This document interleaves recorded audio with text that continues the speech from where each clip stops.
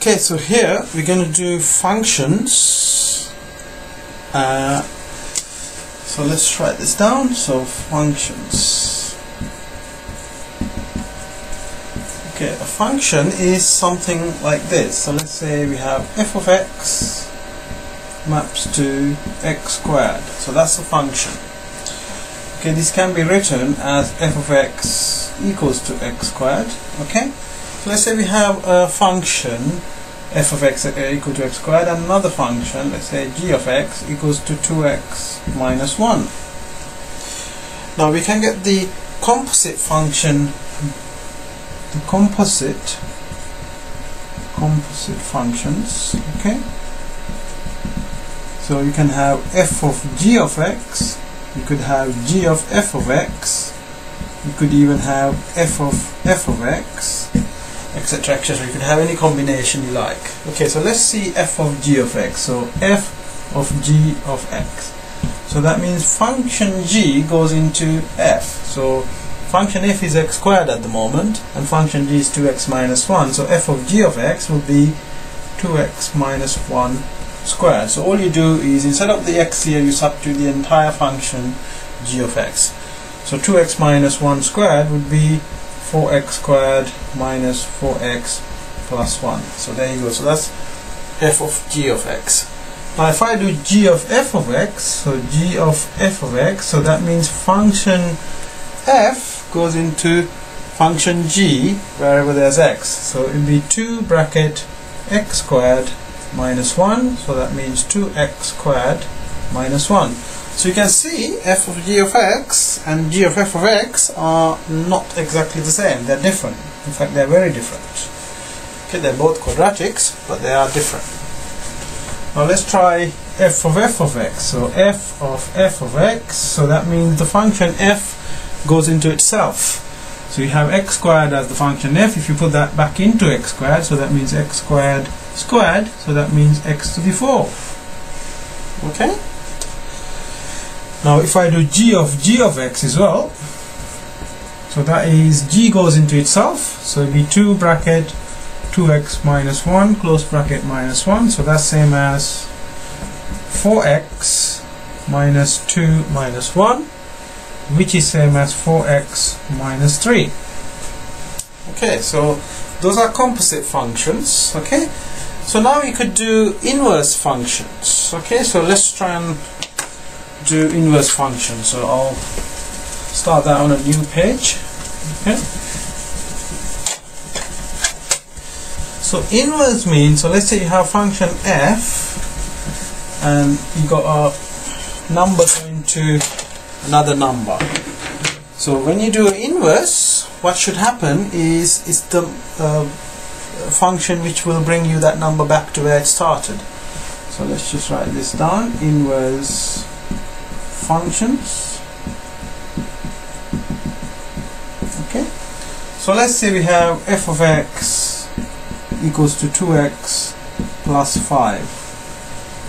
Okay, now if you want to work out f inverse, so the question is, let's say find f inverse. Okay, so what we need to do, we need to let y equals to 2x plus 5 and then swap x and y, so that means x equals to 2y plus 5. So all I did is I just swapped the two letters x and y. I wrote x where y is and y where x is. Okay, alright, so now make y the subject from this new equation. So the x minus 5 over 2 equals to y, isn't it? If I take away 5 and divide by 2, then you make y the subject. Okay, so now this is the inverse function. So f inverse of x equals to x minus 5 over 2. There you go. Now let's see if we are right. So let's try a number. So you got f of x equals to 2x plus 5. So f of 1 equals to 2 times 1 plus 5, which is 2 plus 5, which is 7. Okay. Now f inverse, if I put this 7 into f inverse, it should give me 1 back. Let's see if it works. So f inverse is x minus 5 over 2. So that would be 7 minus 5 over 2, which is 2 over 2, which is 1. So it does give me the number back, so that means that is the correct inverse. So you can always check once you've done an inverse question to see if you got the correct inverse by substituting a number and then check what the answer is, and you put that answer into the inverse, it should give you the number you originally put into the function back again. Okay? So that's what inverse functions are. Now I want to do range and domain. Okay, so let's just do a question. Let's do a simple question just to kind of get the idea of what range and domain is, because this is a section where a lot of people actually go wrong. So let's just write this down: range and domain. Okay, so domain is the set of values of x where the function exists, and the range is the set of values of y where the function exists, or the image of the function. So this is the domain of the function, that's the image of the function. So let's say we have a function fx which is x plus 1, and the domain is, so x is a real number such that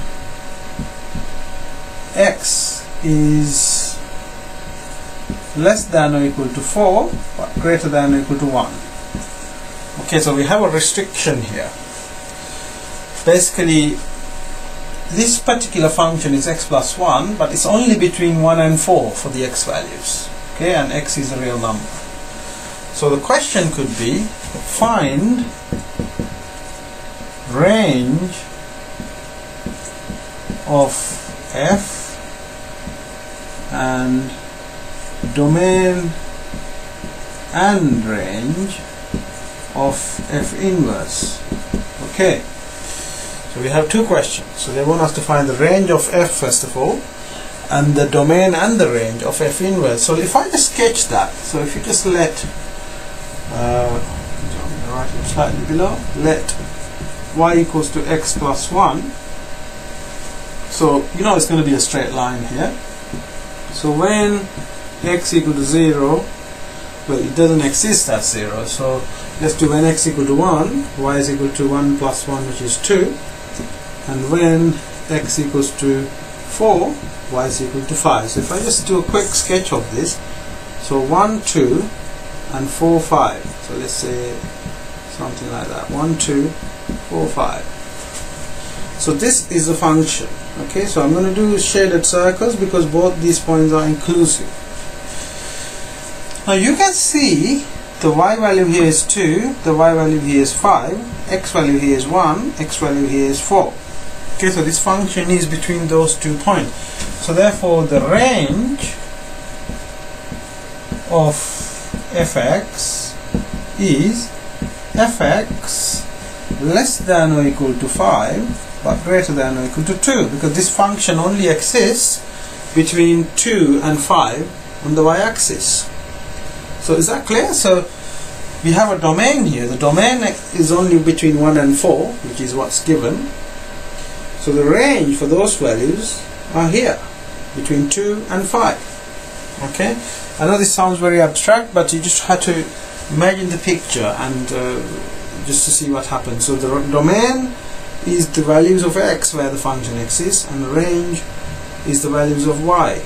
Okay, so we just need to write what values of x is there, and then what values of y the function is there for. Okay, so that's all it is. Now we have a little bit more to work out. So they say work out the domain and range of f inverse. Okay, so now let's work out the f inverse. So we know y equals to x plus 1, so that means x equals to y plus 1. So x minus 1 equals to y. So therefore f inverse of x equals to x minus 1. Now remember, domain of f is equal to the range of f inverse, and the range of f equals to the domain of f inverse. So it's kind of vice versa. So the domain of the function is the range of the inverse, and range of the function is the domain of the inverse. So it's quite easy to write down what the domain here is. The domain for the inverse here is the range for the function. So the function is, the range for the function is between 2 and 5. So the domain here, so x is a real number and x is between 2 and 5. That's the domain for that. Okay, 2 and 5. And then the range for f inverse, so range for f inverse is basically the domain here. So it will be less than 4, greater than or equal to 1. That's it. So this is the range, sorry, this is the this is the range of f inverse. I know this is one of those chapters which are very confusing to everybody, but just try and make sense of it. Okay, so you're given the domain of the function, so you worked out the range of the function, and then you work out the inverse function, and then we know the domain of the function is the same as the range of the f inverse, and range of the function is same as the domain of the f inverse, and then you just work your way there. Now clearly your function in the exam is not going to be something simple like x plus 1, but you can use the same principle to work it out. So if you, for example, got an exponential or log function, just sketch the graph, just sketch the part of the graph for the domain given, and then see where the graph exists. You can work it out graphically and then write it down. Usually it's a 1-mark question, so you're not expected to do any major working out. So that's how you do domain and range for functions. So I'll leave it there. It is a slightly longer video than normal, and then in the next video hopefully we can do exponentials and some trigonometric functions. Okay, I'll leave it there.